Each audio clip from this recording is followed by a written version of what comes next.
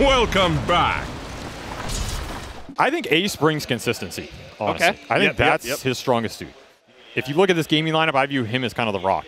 He is the consistent factor that's always going to give you that. You can't really play aggressive with the dive. You just get right-click down, get your int sap. Furion's going to put treants on you. Your Morph's going to get hit here. It's a very rough safe lane for Aster, and that's where XWI has to make up mid with it. Yeah, he really does. Quinn. He's going. One more Crypt Swarm. He's going to go for it. He gets it. XWI with the first blood. And Quinn got greedy for that double CS, man, really and he did. pays the ultimate price. And XWI Oh is no! not even losing He got anything on the silenced lane. right before the dive away, so that means Pichu's going to die as well. Oh dear. In theory, infinite regen. 14 denies. That's pretty rough. He's actually out, almost keeping up with the Enigma, but they do manage to get a kill. That'll help Monet out a lot when it comes to the experience department of Gaimin Gladiators is going to come over and help him out. Looks like Tofu off that death is going to show up, refill the bottle. Just his presence could do a lot here to stop this. 6-minute rune.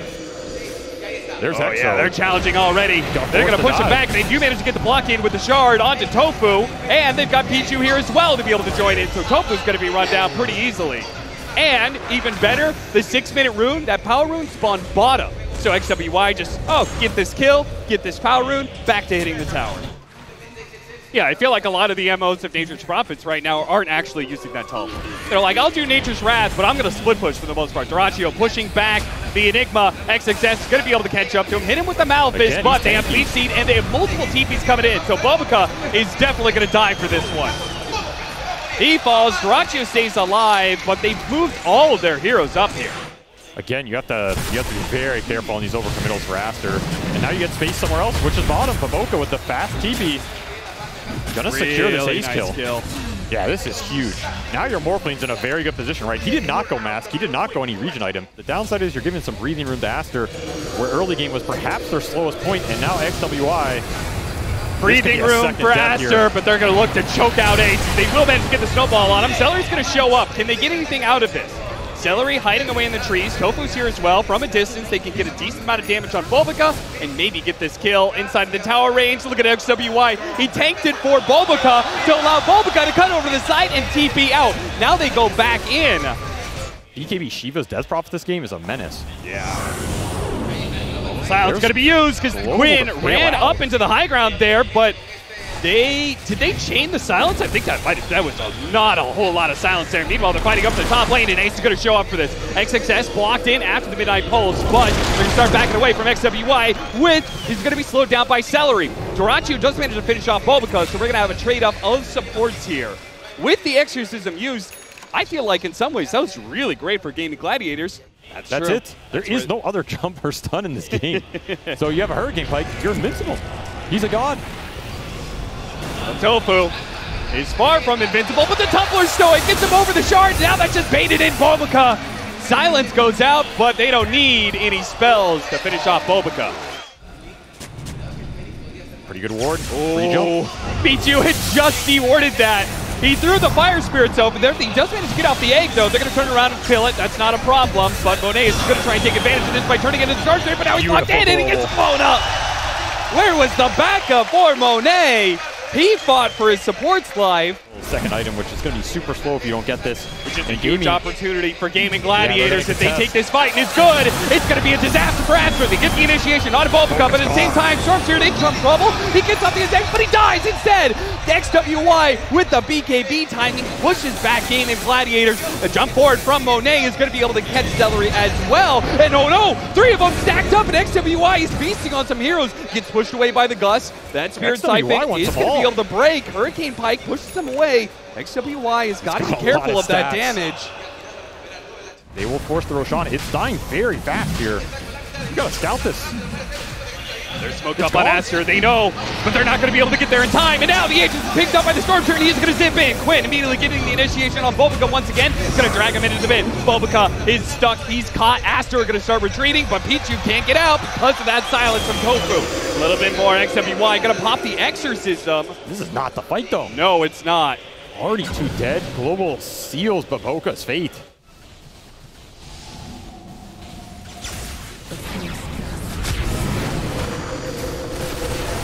Snowball going out the shard, looking to be able to catch somebody. Still Duraccio, he's perfectly healthy. XWY tries to run after him, but he goes back to the rest of his team, but now he's going to be caught. Oh, Zeller, great positioning, and XWY from a distance is going to get blown apart. The Nature's Prophet Drow Ranger is not to be trifled with. You either all in commit, or you get the hell out of there. This game could end in the next 5 minutes here. Especially if you take a fight into a high ground ward here. Check the high ground to see the ward. Bulbaca's already been caught, though. Quinn has just been making sure Bulbaca has no game. Their initiation is gone, so now XWY, well, he's going to be caught as well. Caught inside the Sprouts, immediately overgrowth after the BKB, which is perfect. XWY is going to try and Spirit Siphon heal himself. Over to the side, they do have the Supernova. Duraccio going to go for the dive back death onto Bulbaca and then try and kill the egg. A little bit too much for that, but who cares if the egg explodes? Quinn's going to be able to catch him before he dives away. Just too easy. Still, it's all physical, and you're doing physical into an insanely high armor lineup, but now has another Aegis. You got all their 20 talents coming in, the multi-shot damage. Tuskags might be able to, help you hold this high ground against an insurmountable lead, basically. But if you smoke out, catch Zeller, but they don't kill him, and the overgrowth goes down. They get the black hole until the Supernova immediately denied by the global silence. But the Supernova does survive as a result. XWY sticking on to Duraccio. Duraccio pushes them away, though, and XWY couldn't commit. He was pushed too far away, and Quinn recommits back in. Duraccio's going to help them run down, and that is it. An absolute stomp for Gaimin Gladiators over Aster in this game 1. There was no question who showed up to this first game. We are going to be witnessing the game 2 draft between Gaimin Gladiators and Team Aster. Aster need this win, definitely. I don't know if Quinn wants to be in base this much, but he's not being given a choice here. And Tofu will say, your XP is now mine, son. XWY, he's taking on any challenge. Anybody who shows up the lane is going to get a punch. And Tofu, not as tanky as Quinn's Bat Rider, is going to fall. Meanwhile, that leaves Ace all alone in the top lane. Monet and Pichu once again going to go for it. To slow down, they get a second ensnare. That's going to be another kill.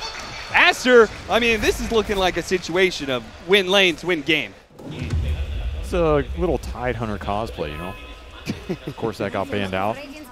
You know how much Ace loves that hero. And Vision on the high ground. They're going to use it to snowball catch Celery.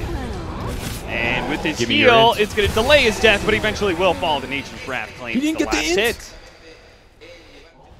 There's not a way to deal with this map pressure. To join every fight. It scales immensely hard. And Ace, you need 2 Vanguards for this, son. Yeah, he really does. He's going to do what damage he can, but he knows he's dead. His teammates cannot get to him in time. Or faster dispels for the supports, potentially. Timings are everything. Tofu. Down, smoke screen used as well. Setting the snowball with the Underlord coming in. They do manage to get the lasso just in the last sec. Ace is going to help deliver some damage here. Snowball back in. He just does what damage he can to Quinn. And Quinn almost dies for it. The curse is not going to take him out. But instead, they go to the other side of the map. Hopefully they get something out of this. Find a bigger prize. Duraccio, Alina kill would be massive. Tofu's going to try and help him out with the smoke screen, but he doesn't have Sleeping Dart just yet. They do have the Nature's Prophet who's going to be joining them, but Duraccio with that force step got a little bit of distance. Now the Overgrowth is going to be used to hold them in place, and they're going to be able to get Tofu as well. So 2 nice kills for the side of Aster. All you want to do is find Quinn, find Duraccio before they get the VKBs, and kill them as many times as you can right now. Get Baboka involved. This is the perfect type of setup. Nice 2-man curse with the snowball cutting him off as well. A punch up in the air. XWY. The Crimson Guard is not going to do enough to protect Quinn. And now left alone, Ace is going to try and get through the teleport. Go, go, go. Calls a taxi and gets himself out of dodge. And will be able to get back to the fountain. But you said shutting down the Bat Rider is all important, so I'm sure Aster are not too sad about that. Now you're going to try. He's got a double damage on XWY. So Crimson Guard. Okay, do they have enough stuns here? They have another Walrus Punch, so he's going to time it. Half a second left on that TP away, so really well done by XWY. Stalling and layering those disables pretty nicely. This is kind of his early game power spike. You can also just dodge it if you're Aster. Chase after Duraccio here.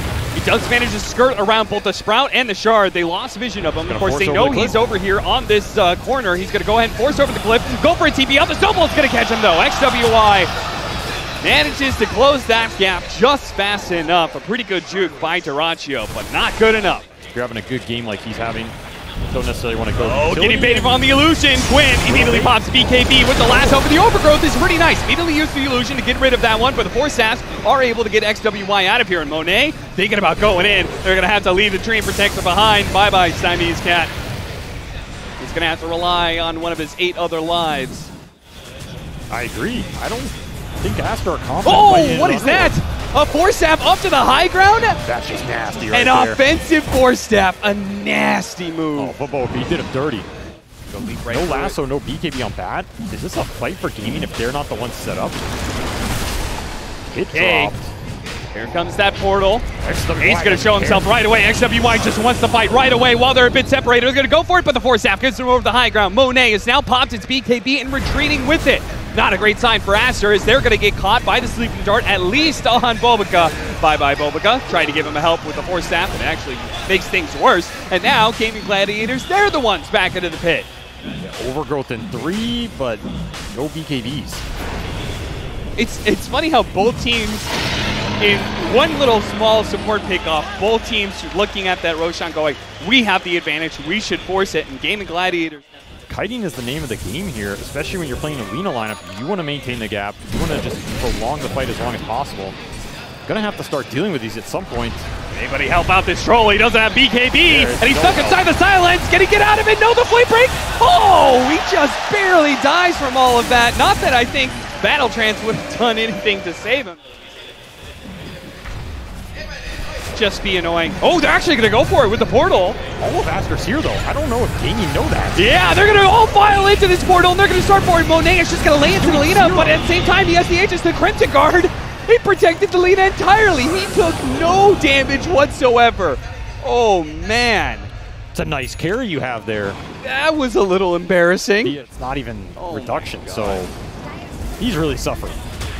Snowball going to be used. XWY stalling up Quinn's aggressive move here. Pops BKB before the lasso goes out too. Can the rest of the team get here? Oh, look at that. Dirachu's already here. He waves goodbye though. His BKB lasts just long enough, but hey, they managed to catch the silencer at least. Tofu catches them with the Sleeping Dart. Bobica. He has Satanic. He has all the auras and Force Staffs behind him. Quinn's in a little bit of trouble. Really nice catch. I mean, they were showing nobody up here in this top lane. They kill Quinn, and now they're going to TP back. So, I mean, I feel like that's kind of a desperate move. You're pretty much giving up your tier 3 and a chance of getting a kill, but honestly, I take that.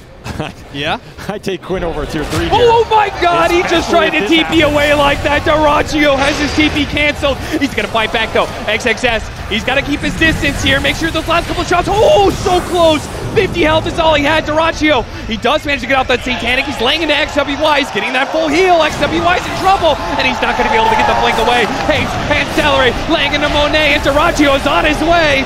LSA thrown out just to speed him up a little bit more as he threw it on the creeps. Bobica push out all of Gaimin Gladiators. The Nullifier put to use, but where's the hits? Nullifier doesn't do a damn thing if nobody's willing to fight back. Aster are just huddled inside of their fountain right now. There is no fighting back. What is the fighting back? This Quinn buys after that kill bottom. Your troll can't enter the fight. He enters it during BKB. Single Force Staff. Dirachu's away. Fight's reset.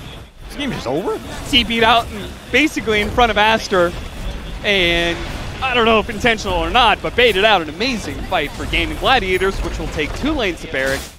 It's just hard to use. Now you have to sync it up too, right? You have to nullify whoever troll goes on. You have to really make this fight aggressive Force Staff, but a defensive Force Staff gets him out of the snowball. The shard does manage to catch 2, but the team is so far away. Now they get the lasso on XWY. Monet, oh man. Another one. BKB straight up to Dirachu, and instant Force Staff solves everything. They use the nullifier onto Ace. They're going to try and kill the other one, but it's not even going to be close. Monet living on a prayer and is now going to die on one as well. Jump over. This is just done. Gaimin Gladiators are rolling over this team fight. They're going to take that tier 2. That could have actually been pretty good based on the positioning, but not there in time, and that's just the game. GG. Force Staff into the lower bracket here.